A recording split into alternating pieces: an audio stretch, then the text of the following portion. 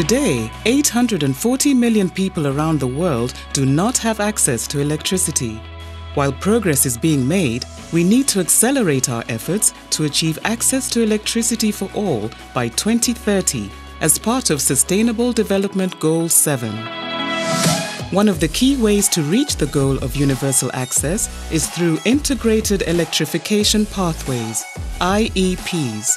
An IEP is a set of inclusive planning approaches and policy measures that support using grid, mini-grid, and off-grid technologies to provide electricity and energy services to everyone. Some countries are already embarking on such an approach. Examples can be found in Ethiopia, Nepal, and Togo.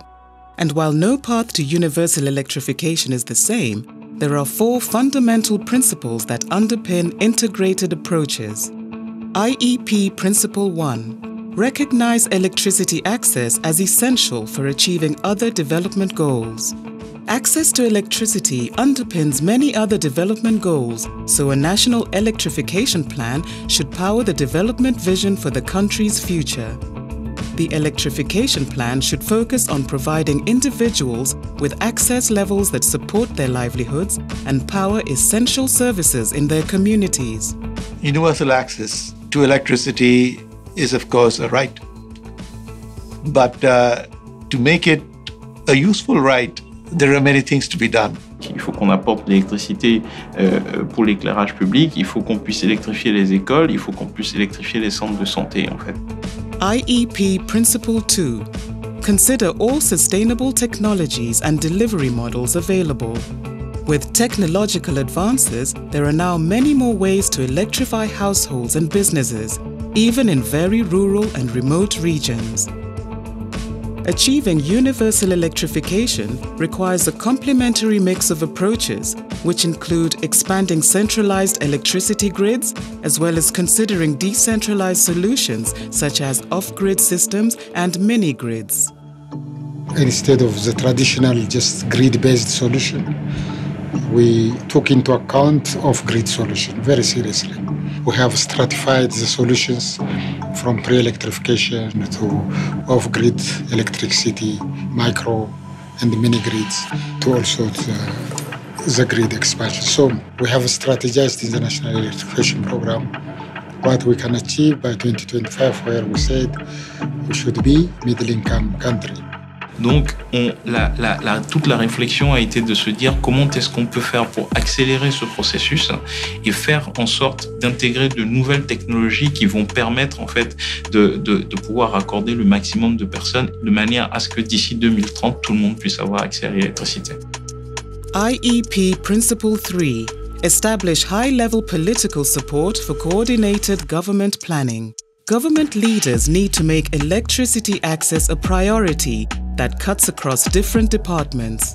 Coordinated planning and involvement from a wider set of expert stakeholders ensures electrification plans have the best chance of succeeding. Oui, l'engagement du chef de l'État était déterminant.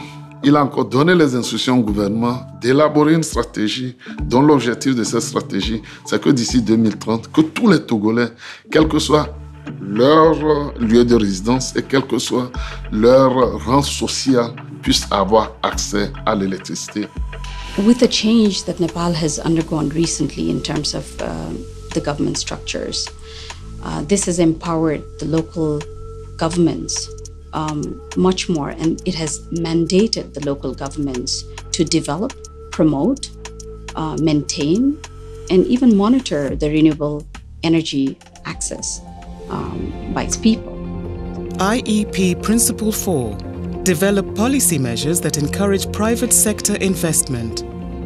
IEPs should be developed in consultation with the private sector and be accompanied by policies which enable investment from a variety of sources while also balancing the financial needs of service providers and the ability of consumers to pay for the services.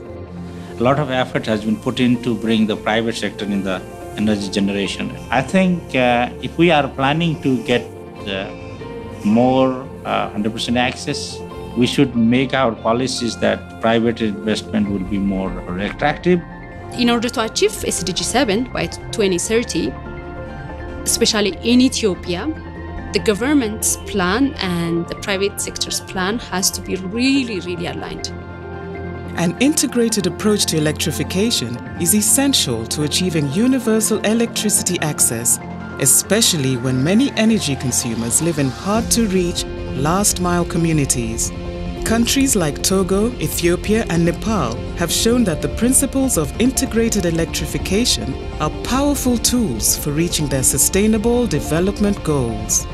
By embracing these principles, governments everywhere can ensure no one is left behind in the push to deliver affordable, reliable, sustainable, and modern electricity for all by 2030.